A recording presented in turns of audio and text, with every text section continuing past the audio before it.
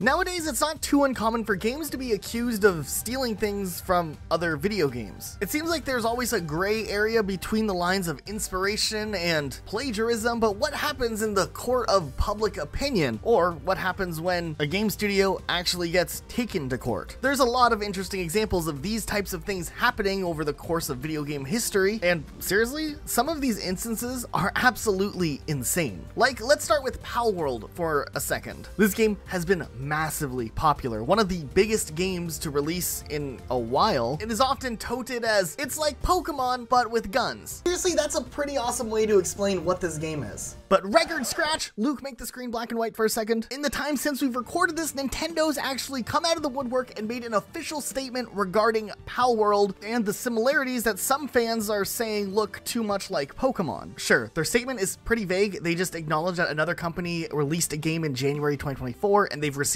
many inquiries regarding that game. They state that they have not granted any permission for the use of Pokemon's intellectual property or assets in game, and they further went on to say that they intend to investigate and take appropriate measures to address any acts that infringe on intellectual property rights related to the Pokemon. And then they ended it with, "We will continue to cherish and nurture each and every Pokemon in its world and work to bring the world together through Pokemon in the future." I don't know what that last part is. It just reminds me that my boy Venonat is definitely underutilized in the Pokemon series. I mean, ultimately, this statement's kind of just an empty comment so far, but it will lead to an interesting discourse down the road if Nintendo does choose to take action. This stuff gets really, really crazy, and we'll talk about that stuff in just a second, but first, let's pay some bills. War Thunder is the ultimate vehicle combat game out there, and you can grab it for free on your PC or console right now. It's a huge playground with over 2,500 tanks, planes, helicopters, and ships from 10 different nations. You can go all the way back to the biplanes and armored cars of the 1920s, or jump into the latest fighter jets and main battle tanks. This game is seriously immersive, with incredibly detailed vehicles, realistic graphics, and authentic sound effects that make you feel like you're in the driver's seat of some of the most powerful war machines around today. You won't be alone either, as there's a massive global community of over 70 million players waiting for you in epic PvP battles, so if you're a history buff or just love military action, this might be the game for you. Also, there's no need for fancy hardware. You can hop into the tank or take to the skies in any aircraft using just your trusty mouse and keyboard or controller, and when it comes to making your vehicles stand out, War Thunder has you covered. Its customization is really impressive. There's a lot of different camouflages, historical markings, and decorations available for all sorts of vehicles, including ones created by the community. So play War Thunder for free on PC, PlayStation, or Xbox using our link for exclusive bonuses. New and returning players who haven't played in 6 months or longer will receive a massive bonus pack, including premium vehicles, the Eagle of Valor Decorator, 100,000 Silver Lions, and 7 days of a premium account. Plus, until the end of January, all players get 3 exclusive Gaijin snail decals to deck out their vehicles, so hurry up, these offers are only available for a limited time. Okay, so why are people so mad at Palworld? After the launch of Palworld, the more the game was purchased and was being played in more of a mainstream light, the more disdain and conversation about why the game couldn't be good started to arise in different parts of the internet, especially like Twitter. This led to some pretty big accusations from certain video game players in the community that would end up spreading like wildfire online.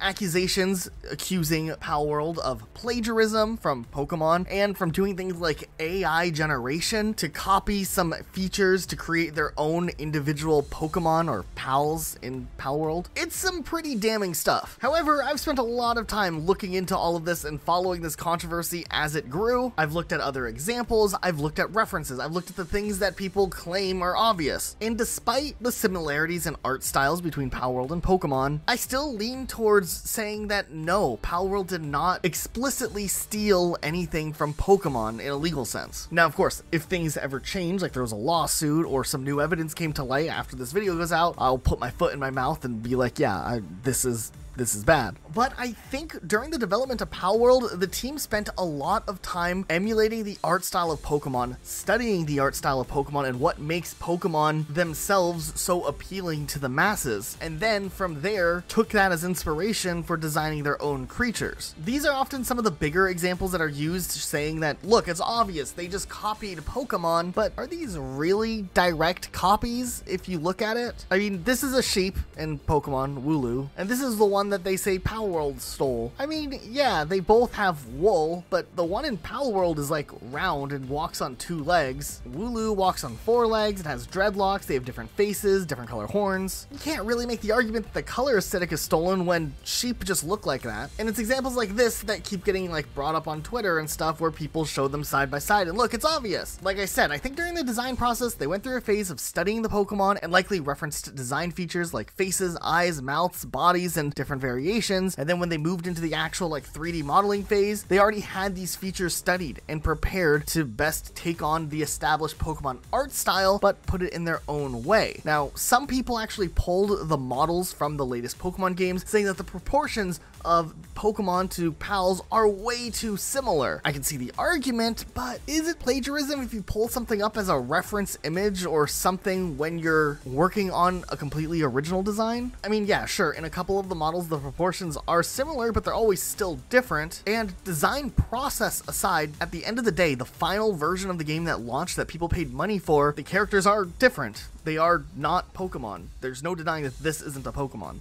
I think it's an interesting analysis, but once again, unless something new comes out or Nintendo has a reason to pursue this as a trademark or copyright infringement, I think this game doesn't cross the line as a plagiarized thing. And mind you, Nintendo hasn't taken action yet, and they usually move really quickly when it comes to things that infringe on their copyright, like a lot of the fan games that release over the years that Nintendo quickly shuts down. Matter of fact, there was a fan-made mod to replace the pals with Pokemon in Palworld, and while the creator's been pretty ambiguous, apparently Nintendo's coming after him. This seems like a very ominous announcement. Interesting that Nintendo jumps on the mod right away, but hasn't done anything to Palworld. Also, what does it mean when it says Nintendo is coming after him? That's scary. They sent the Nintendo ninjas after him. Of course, the AI accusations against Palworld are even less substantial. Matter of fact, there isn't any proof to any real degree that AI was used to make any of the character models or any part of the game. I think if anything, this is something that someone brought up in the conversation of talking about why Palworld might not be a good game, what I think is just to be a contrarian to all of the Palworld success. The main origin of the AI accusations come from an old tweet from the Palworld developer CEO stating that he was impressed that BuzzFeed could utilize DALL-E AI to make Pokemon lookalikes that were almost indistinguishable from real Pokemon. Somehow, people took this and ran with it as proof that the company used AI, which I think is really weird, especially since most of the big AI tools that were used and then were controversial for potentially stealing artists' pieces as reference points didn't really happen until mid-2022, but the first Palworld trailer, which shows a ton of the designs and characters, first dropped a year earlier in 2021. The only other thing that people can draw from is the fact that the development team did make this other game last year based on identifying AI art in this like party game, but as far as I'm aware, with the current info that's out there, it's unrelated to Palworld, and though if some people want to boycott anything that this developer puts out because they did something with AI art at some point in the past, I mean, that's their own prerogative. And that's probably the only fair argument I can see for someone not wanting to play Palworld for all of the controversies. So I can respect that one because at least that argument is based in some truth, but the other arguments, it's a lot harder to get behind. Also, at the end of the day, Palworld is a completely different experience than any Pokemon game I've ever played. I think this plays more like Arc or Valheim first before it would play like any Pokemon game that exists, but I digress. Nintendo hasn't seemed to bat an eye at other Pokemon-inspired games either. I mean, games like Nexomon, Temtem, and other games are on the Switch and have character models that also have similarities to real Pokemon. Like I said, I'd be open to hearing a different argument if one comes up, like Nintendo does file a lawsuit or something like that. That would be interesting. But Pokemon itself references pop culture, Japanese folklore, and other things themselves as well. So I don't really know if that could hold up. But it does remind me of something else though. But get this, back in the Xbox 360 days, right around the rise in popularity of Minecraft wasn't available on consoles just yet. But Minecraft on PC was already a huge phenomenon. So what are the Xbox players supposed to do? There's no Minecraft, but on the Xbox Indie Store, there's a cheap Minecraft-looking knockoff called Castle Miner Z, which essentially was knockoff Minecraft, but with guns. This was a wild game, but it was incredibly fun to dive into. It took all of the concepts from Minecraft, like mining, crafting, building, and, you know, just progressing all of your tools as you go, but added in some really hard enemies and guns, and boom, this is what we played a ton back in the day. Now, of course, there were a lot of Minecraft fans out there were arguing that this game was just a cheap knockoff of Minecraft, but back in the day, Minecraft was exclusive to PC, and this is all some of us had to play. But the unique premise of adding weapons and having more of this like progression where you're trying to get as far out as possible, almost like a score system just based on your distance from where you started, still made this game stand out and have its own identity separate from what Minecraft was. Unlike some of the ones we're going to talk about in this video, there wasn't a lawsuit or massive claims of plagiarism thrown at Castle Miner Z for being Minecraft but with guns, but it took the idea of Minecraft and kind of did something different, and I think that was really cool. And then you know what? When Minecraft came to Xbox, I bought it, as did most of my friends who really enjoyed Castle Miner Z as well. I just think it's interesting. There's a lot of parallels here to what we just talked about with Palworld, but of course this happened in a time before Twitter discourse was, well, you know what Twitter discourse is nowadays. Nonetheless, you could still play this game on Xbox 360, and it released on Steam surprisingly later on, which is really cool. And this is of course just one example. There were so many other Minecraft-like clones and quote-unquote ripoffs that happened after the huge success that Minecraft was, and these examples are really just one of these conversation pieces where we have to kind of figure out how to decide what counts as inspiration and what counts as like stealing an idea when it comes to like video game intellectual property and creative attribution. Do you think Castle Miner Z just blatantly ripped off Minecraft? What about Infinite Miner? This was a project created by Zach Barth all the way back in 2009, and Marcus Persson, who's Notch, known for creating Minecraft, has mentioned it multiple times as the main inspiration for what started Minecraft. And while Barth has been credited multiple times for his role in essentially being one of the 4 founders of the Minecraft voxel genre, it's not like he had any equity or payouts from Minecraft, and he never took it to court or anything, so maybe he didn't have a legal case, or maybe he just didn't want to go to court. The source code of Infinite Miner is covered under like a public use MIT license. However, with all this in mind, will we see kind of a repeat of history when inevitably Hytale eventually releases? I mean, this game is directly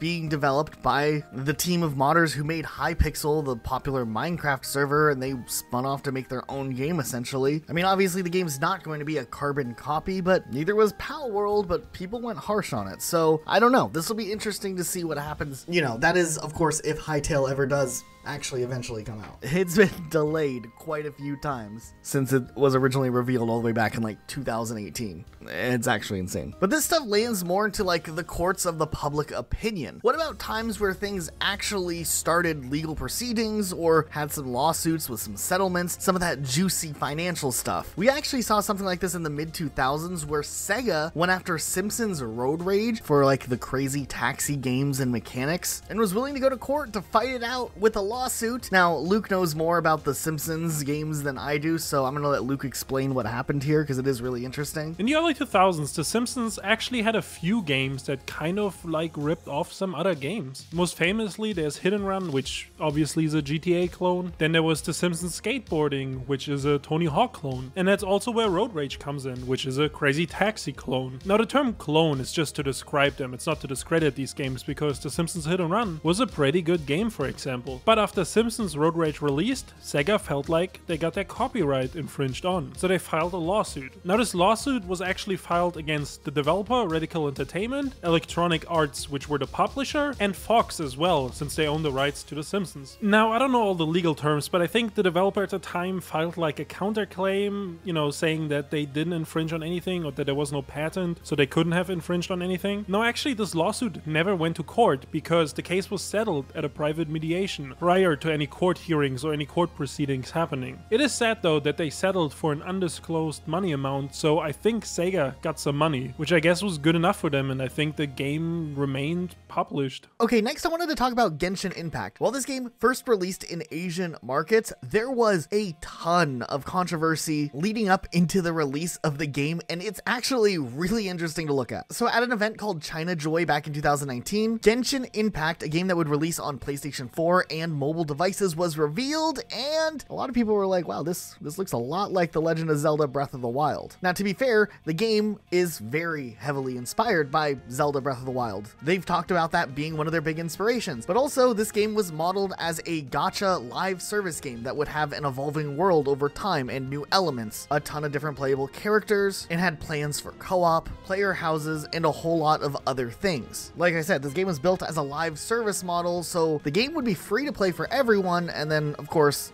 the really hardcore whales would spend a lot of money on like microtransactions and whatnot. But I think with the initial reveal, people didn't understand that this game was going down that route. They just saw what looked to them as a Legend of Zelda Breath of the Wild clone, and the outrage was insane. There were like pictures that surfaced online of people smashing their own PlayStation 4 at the event out of anger of the announcement of Genshin Impact, which, hold up, how does smashing your own PlayStation prove anything? You're just destroying your own property to try to make a point. That doesn't make any sense. There were pictures of people holding up their Switches and Zelda Breath of the Wild out of protest at the Genshin Impact booth. The anger was enormous, but when the game came out and people actually got to play the game, a lot of people really enjoyed it. They were able to recognize that there was a big inspiration by Zelda Breath of the Wild, but once you get past like the visuals at the beginning, the game is dramatically different. I mean, say what you will about live service games, but it's still really impressive what Genshin was able to pull off. And they do have a pretty dedicated fan base surrounding this game nowadays. Actually, it's really interesting that the team was originally really small working on Genshin Impact and rather inexperienced. And it's kind of interesting to listen to the president of MiHoYo, Liu Wei, kind of talk about overcoming the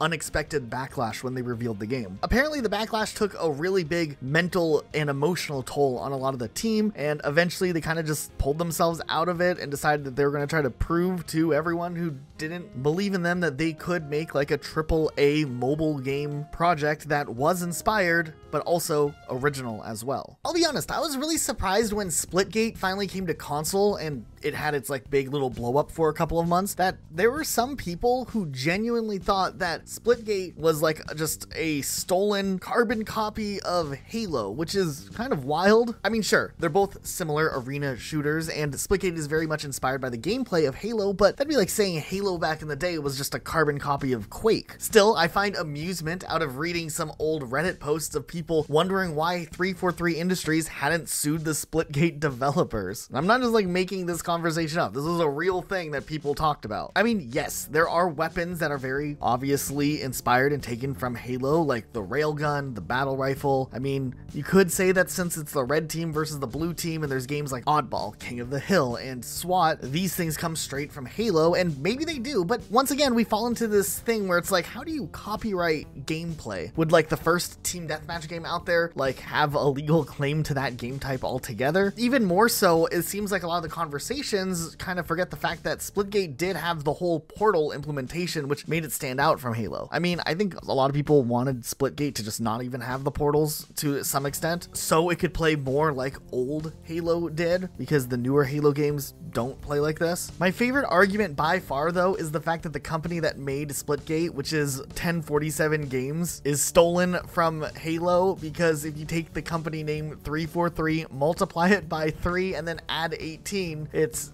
1047.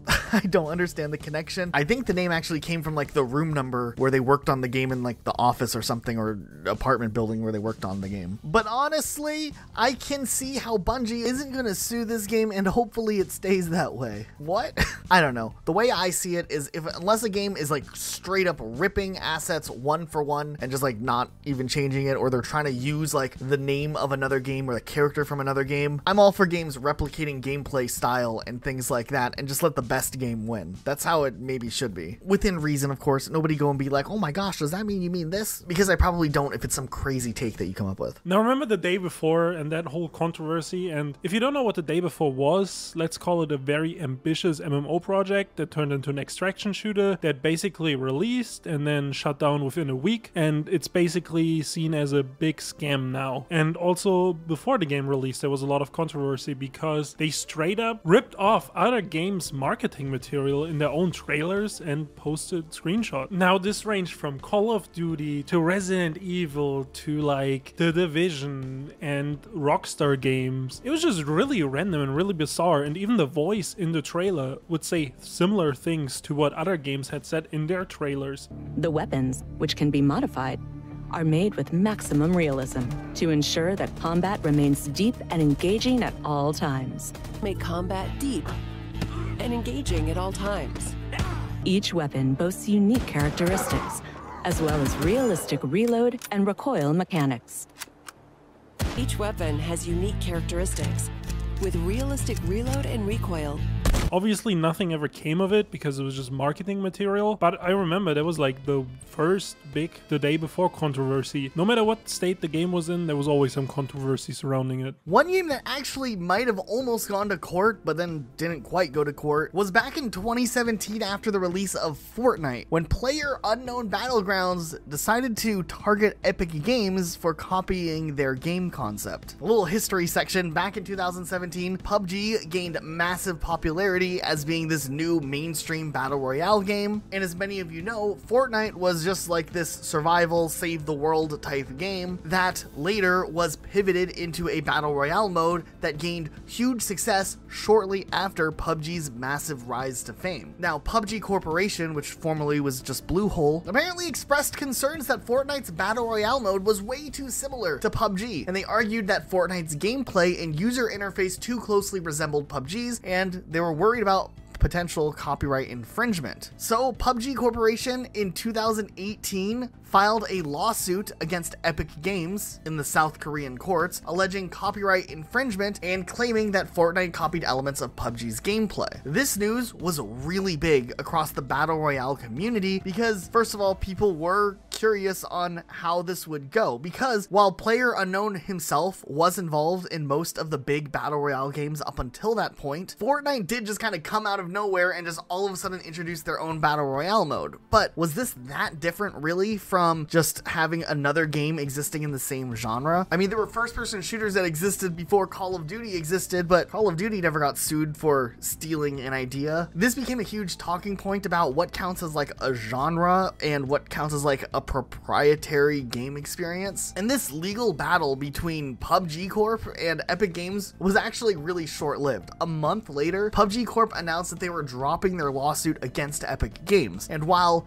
the reasons behind dropping the lawsuit were never officially disclosed, one of two things could have happened. Either the two companies reached some sort of settlement, which resulted in PUBG Corp just like not pursuing the lawsuit anymore, or there's speculation that Epic Games maybe threatened to like revoke a license or something from PUBG Corp. I mean, PUBG itself is built in the Unreal Engine, which Epic Games owns, and matter of fact, Epic Games helped Bluehole working on parts of the engine that would allow for 100 players to connect simultaneously. Now that stuff is speculative, but all we do know is a month later, PUBG was like, okay, actually we changed our mind. We're not doing this legal thing. Nonetheless, nowadays, PUBG and Fortnite still coexist, and there's other battle royale games that use the same format that PUBG, I guess, popularized here. Nonetheless, it was a wild time. Also, back in 2009, there was an interesting story where Tetris straight up took another game studio to court. Another studio known as Zeo Interactive released a mobile game called Minnow, which was based on the gameplay of Tetris, and apparently for a while they tried to get like a license to use Tetris branding,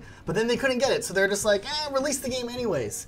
Sega didn't like that. They ended up taking the Minnow team to court, and after some debate, it turned out that Sega would end up winning the lawsuit. The case wasn't appealed at all by the Minnow team. Finally, though, at the end of the day, it seems like these two studios ended up reconciling, or at least not doing much more to each other, and nonetheless, Tetris was able to make out with making a little bit of a decent profit. Another game that had some controversy kind of around the same time of The Day Before was Dark and Darker. Dark and Darker is like this medieval dungeon crawler game that's also an extraction shooter. It's kind of an interesting mix. Now in 2023, there were some heavy allegations made against Iron Mace, the developer of Dark and Darker, by the Korean publisher Nexon. Now, if I understand this correctly, they alleged that Dark and Darker was very similar to a game that they had been internally developing, and then one of the key people of that team actually leaked information about that project, and later even started working for Iron Mace after he was fired from Nexon. Now, this is obviously obviously all alleged, and Iron Maze denied all the allegations, and they stated that a game genre could not be copyrighted, and that the game was created from ground up using Unreal Engine assets and handmade code. Now from there the story actually just picks up. In March of 2023 there was a police raid at the studio trying to find evidence of these allegations, and Nexon actually also went on to file a DMCA notice with Steam, making it so Dark and Darker got removed from the Steam store. What happened to the project though is it continued on. Just a month later they had their 5th playtest, they kept developing the game and found a way to distribute these playtests without the use of Steam. Now Nexon wasn't taking this lightly, and they filed another copyright infringement lawsuit, this time in the United States of America. And actually after a few months that lawsuit was dismissed by the United States court, and Dark and Darker has been trying to get back on the Steam store, saying that the copyright infringement claims by Nexon were meritless. Now this all happened very recently, within the last couple months, and as of recording this there is no updates on any lawsuits or settlements that I could find, but the last information we do know is that about like 2 or 3 weeks ago the Korean ESRB equivalent rated Dark and Darker, meaning that the game can officially get a commercial release in Korea. And I mean that's kind of where the case is at right now, so we'll see if the game actually returns to Steam. And obviously we don't know for sure, but it doesn't look like there was any massive evidence uncovered or any real wrongdoing proven on the part of Iron Maze. This next one doesn't fully count as like stolen. Well, actually, I don't know, maybe it does. Harvest Moon. A lot of you guys probably played this back in the day. It was a cool like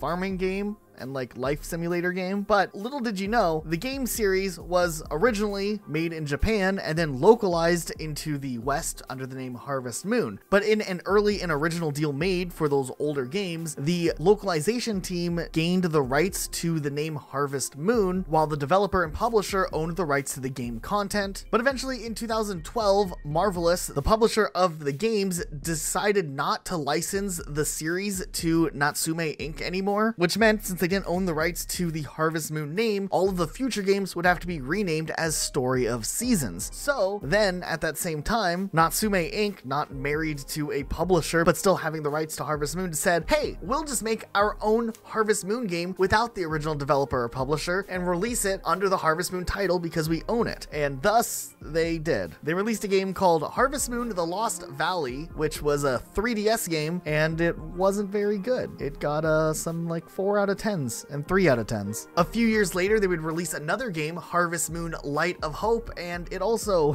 wasn't all that good. I mean, it was a little better than the last one, but I mean, is that really saying all that much? I don't know. Meanwhile, the original developer and publisher continued to make more games in the Story of Seasons franchise, which is just Harvest Moon renamed. They did some remakes, they did some new stuff, and generally scored a bit better than the Harvest Moon games, you know, getting closer to like that 6 to 7 out of 10 range, even a couple of 8 out of 10s. I do think it's really shady though that a company that originally had nothing to do with development just decided to start making Harvest Moon games to try to confuse consumers, thinking that it's like the same game series and games that they had originally played back in the day, just like the next entry. But really it's just a really like uninspired knockoff of what they expected. It's a weird feeling. I don't know, just the way that Harvest Moon has been handled just feels really shady. I'm not sure that I like it. As you can see in this video, sometimes fans get really protective of their genre, but one genre that actually gets a lot of games is the Souls-like genre, which is obviously pioneered by Dark Souls and Elden Ring. One such game that came out last year was Bleak Faith Forsaken, and when the game came out, people started kind of calling out the game for having the same animations as Elden Ring and other From Software titles. So there was a bunch of accusations made online. Now what's interesting, none of these accusations were about how Bleak Faith Forsaken is also a Souls-like game, and you know, that's kind of ripping off Dark Souls, like we've seen a few times in this video where people get really protective of a genre, and I don't think you can copyright a genre. But since all these allegations actually focused on something like animations, the developer was able to respond, and they actually said that they purchased an animation pack for the Unreal Engine, and this animation pack included animations that were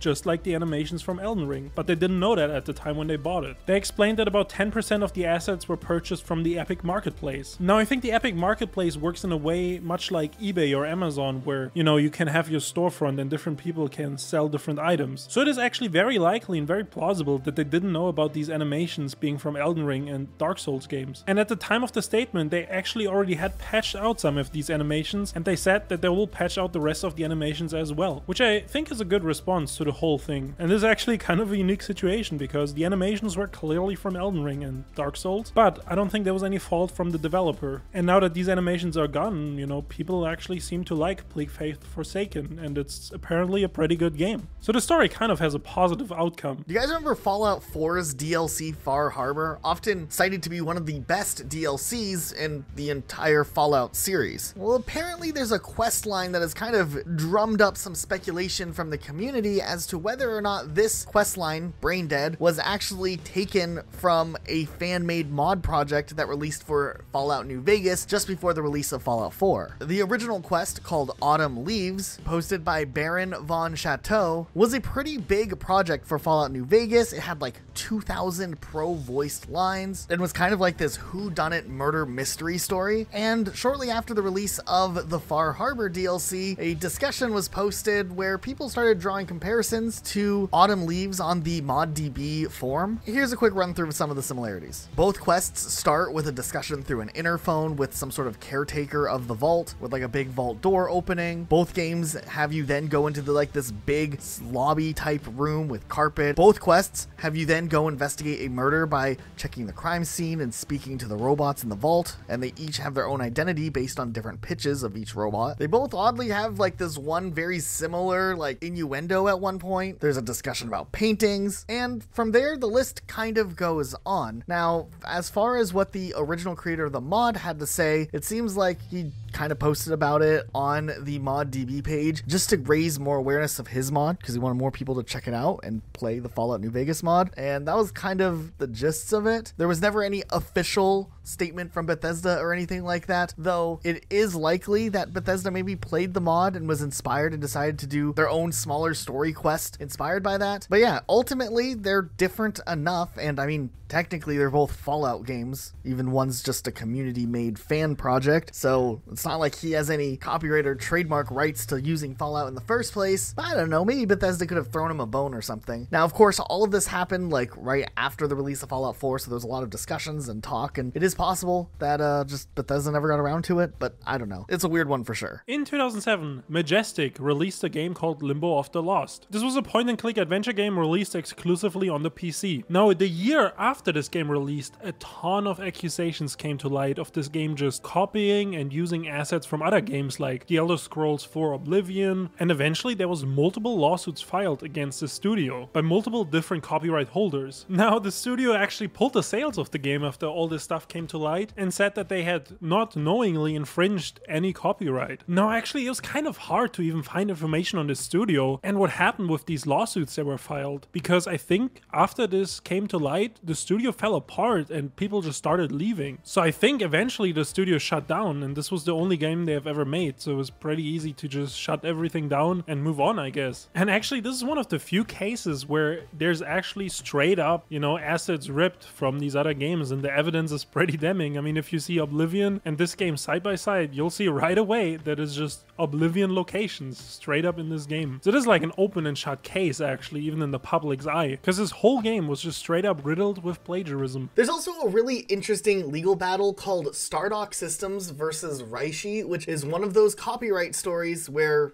things actually went to court, and it is really interesting. Essentially, Paul Reishi III, and I hope I'm saying his name right, and Fred Ford developed in the 90s a game called Star Control, and they made another game, a sequel to it, called Star Control 2. These games were somewhat successes for the 90s, but when it came time for a third game to be made, they decided they didn't want to develop it, so they licensed the game out to Accolade. So Accolade went on, they developed the third version of the game, and they released that.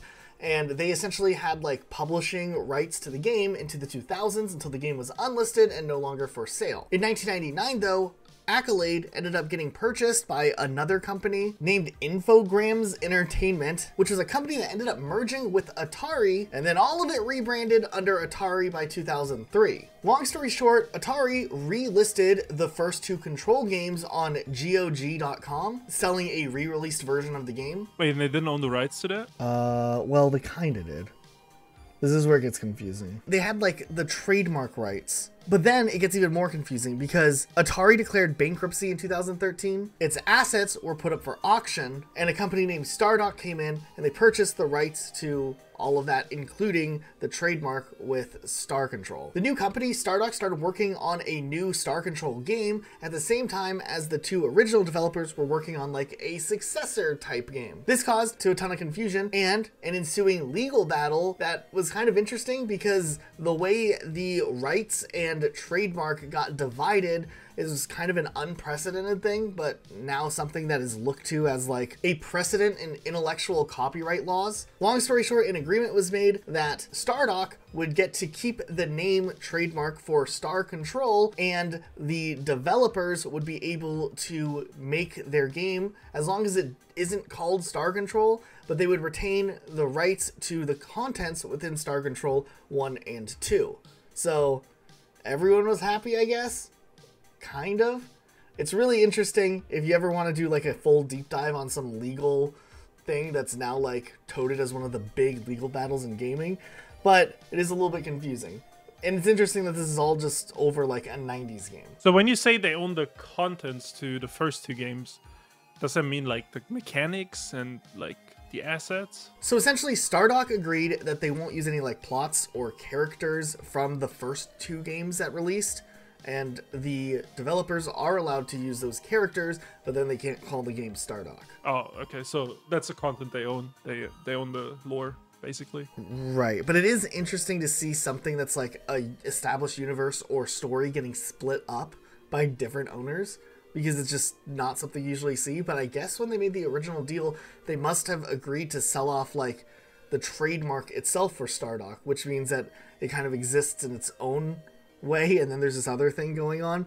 It's kind of like what happened with Harvest Moon, but less of like a localization result and more of like some crazy legal deals that just kind of were like written into trademark law. Real question, Luke, did you ever play the Gianna Sisters back in the day? I did actually not play them, no. Okay, the Gianna Sisters is kind of a wild concept. It's literally a game that looks exactly like Mario. Like, I mean, there's no way putting it on. It's the Super Mario Bros. For the NES. It just is a clone of it. It's not exact 1-for-1, but it's very heavily inspired, and it intentionally took on the art style of, you know, Super Mario Bros. What's interesting though is there was like the gossip on the playground or the streets back in the days was that the game was mysteriously delisted from like physical stores. Like they stopped selling the game. They like put them in boxes in the back or something. Like they pulled all the copies. Yeah.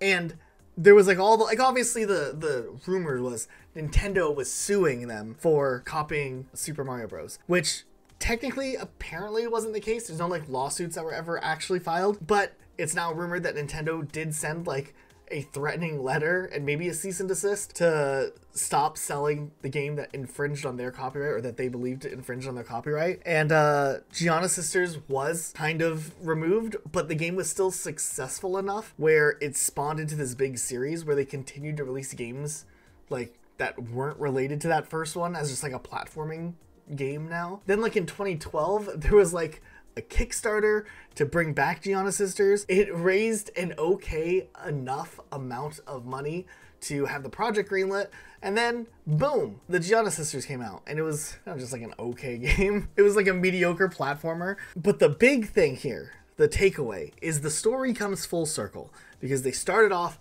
copying Mario, but then they landed a deal with whoever owns the modern day rights to Accolade games, and were able to make Bubsy, the revival of Bubsy, the most loved mascot character from back in the day. The greatest games, the most polished games. They were never bad originally. And this studio was now put in charge of making a Bubsy game. They literally just reused all of their assets from the Gianna Sisters and threw Bubsy in there. And if you have the games up side by side, you can tell they look very, very similar. So it is funny that now all of a sudden Bubsy is essentially stealing from the Gianna sisters, even though it's the same studio that made it. But then they made a sequel to Bubsy that wasn't even the studio that did Gianna sisters, but then that used the same assets from the first Bubsy. So it's like this whole rabbit hole of, I don't know. That sounds like a legal mess. Yeah, something like that. Have you ever heard of the movie Frankenstein's Army from 2013? What? What? What are you talking about? That's the intro to the section. Oh, okay. No, I haven't, Luke. Okay, you haven't. It's like a horror film. I don't know. It's like a Dutch film or something. When Resident Evil Village came out, the director spoke out and said that Resident Evil Village stole his monster designs from his movie that he released in 2013. Oh, wait, that's spicy. And I'm gonna send you a picture, right? And you tell me if you think, I mean, I do think they look similar, but, you know, I'll tell you, you know. I didn't scroll down on my Discord, and all I have are 3 pictures of Paul Reishi from the section we talked on Star Control, from his Wikipedia page that I sent you earlier, and I just have his picture just 3 times across my screen. Okay, let's look at this Resident Evil thing. What? Wait, actually? On the left is Resident Evil, on the right is the movie. Okay, I can kind of see the similarities, though. Right, and like the way this monster dies is in a similar fashion in both the movie and Resident Evil, right? Right. I think he jams something in it, and then like the propeller blows up and it starts fire. Now, technically, is one of them a chainsaw, though, and the other one's like a propeller? One of them has like chainsaws as their propeller things. Yeah, Right. that's fair. Okay. But then there's like more, right? But I'm gonna send you a thread. There's like more allegations of monster designs. But the further I go through this, the less like I see it. I feel like the last one especially, Yeah, like, the last it looks one like is the where it, like, pose lost me is fully. just, they're like, look, the pose is almost the same. Is it because they're bald? Also, is that the bathroom from Border in Rainbow Six Siege? Yes. Yes, this was filmed on Border Rainbow Six Siege. Sorry, I have that game on my mind, I guess. Anyway, so like the director spoke out, and you know, nothing really came of it because I don't think he owns the rights to the character designs, right? It is questionable if he even can, because like he put a propeller on some dude. Is that like really like that innovative of a concept, like, or avant-garde of a concept, you know? And then the second picture, it's like a hammerhead shark inspired design, and then the third picture is like an old school diver suit, you know what I mean? So like, you know, there might be an inspiration there, but like I don't know if you can call inspiration like a rip-off necessarily. It'd be like if I was like trying to plan out a movie and you were helping me with the costumes, and we decided to do like a big clock-shaped monster, right? Like, okay, that's an original idea, but then we'll like, you know, Nintendo come after us because of like TT from Diddy Kong Racing. That's like a giant clock. You know what I mean? Like, if you just take an idea and you're like, okay, let's like take a propeller that's spinning, which is kind of terrifying, and just like throw it on a person. Right. I mean, because like the propeller thing, like, I don't know if you ever seen Indiana Jones, right? You're like scared of the propellers, you know what I mean? Like, Right. it's just like this fear. I mean, that's what horror games are, or horror games and horror movies are about. Like this like weird fear that you have. Also, like, I don't know if someone had a machete. Is that, you know what I mean? Is that also like copyright infringement because Jason has a machete? It's like the argument, like, you know, all the masked murder movies, even like Halloween and Friday the 13th, Nightmare on Elm Street, Scream. Yeah, those movies. They're, I mean, like, they all like borrow inspiration from each other, right? Yeah, and I mean, like, the thing is, they pioneered the genre, so like, you know what I mean? Like, there will be a lot of inspiration taken from these movies. You know what I mean? Like, the bigger a medium is, the bigger the inspiration will be, because, and like, not even like on purpose. And the same goes for Palworld again, I guess, because like Pokemon is the biggest media franchise, right? So like when you're designing monsters, you might just subconsciously think of Pokemon anyways. I was just thinking, dude, you know, we should side quest and do like, make some like slasher films. I feel like they'd be really easy to make, and like the premise and story would be pretty easy. But like, we'll have our bad guy, we'll call him like Murder Mike or something like that, and everyone's just running from Murder Mike, and he has like a knife or something. A Murder Mike. Yeah, I don't know. It's just, I think that'd be a good idea for a movie series, not just one. Movie series, like a trilogy. Yeah, just, and it takes place on a plane. Okay, who's playing Murder Mike though? Boogie. You know, yeah, I'm not gonna speak my mind. I can't say what I'll be in trouble if I speak what I want to say. But I don't know if we should pick up Boogie for someone that's chasing people. Wow. I can't believe you said that, Luke. Just cut to the next one. Okay. Now I want to circle everything back because this all started with like Palworld and Pokemon. But do you remember the true optimal Pokemon experience that nobody talks about nowadays from Roblox? Yeah. Brick Bronze you're talking about? Brick Bronze. Pokemon Brick Bronze. Definitely something overlooked. Definitely something forgotten about often. But it is a project that Nintendo straight up DMCA'd Roblox and had them wipe off the face of the platform. But for a while, it was one of the most popular Roblox games. It was a fan-made Pokemon project where they recreated like the whole battling engine within Roblox, so you could do like Pokemon battles, and then from there built an entire Pokemon game. And I think they were like almost completely done with the game, or they were getting very close to the end. But it was like a full-fledged story like a Pokemon game would be, but you could play it with your friends, you could collect all types of Pokemon, you could shiny hunt, you could battle other players, there was trainers along the way, and like pretty much every single Pokemon from like up until that point was featured in the game. Like the starters you could pick from at the beginning were just all of the starters. It was really cool. People were trading and trying to like catch rare shiny Pokemon. We had this whole community around it, and then it just got shut down. And it was a shame because like that was a really ambitious project. I mean, legally speaking, they didn't really have anything to stand on. Right. I mean, yeah. But I mean, that was a straight up like copy and paste of Pokemon, but it was kind of like a better Pokemon experience, at least than kind of what we had back then.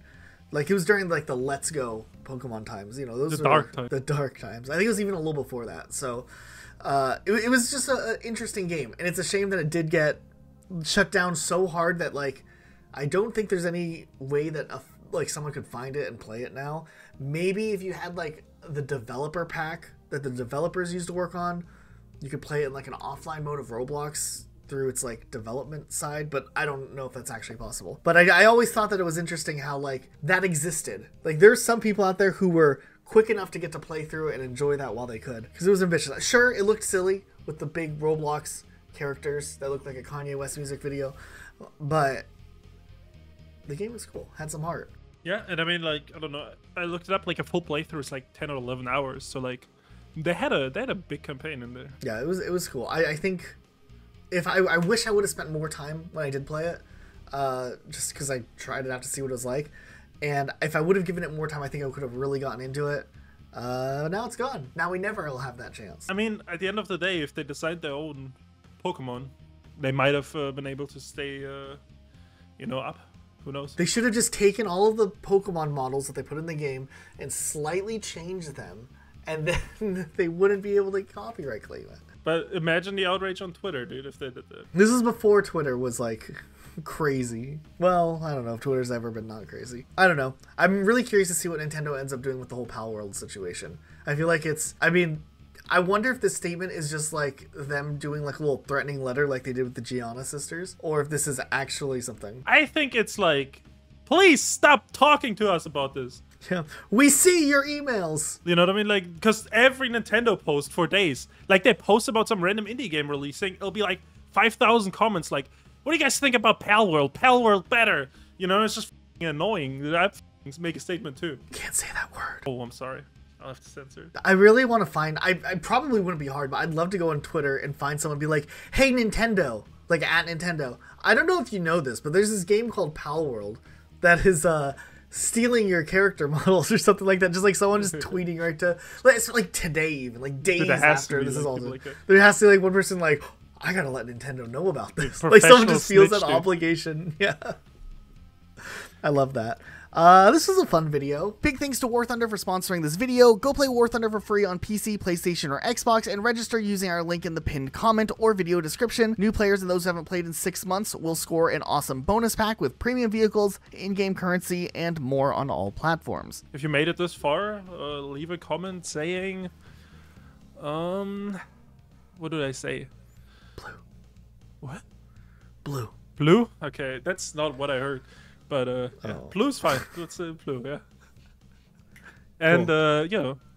You know, thanks to all the Patreons, you know, that you see on screen right now. And if you want to have your name next to Luke's face with the Patreons scrolling down, check out our Patreon, link down below. Yeah, go check it out. And otherwise, we'll see you guys next time with a brand new video. Bye. Bye.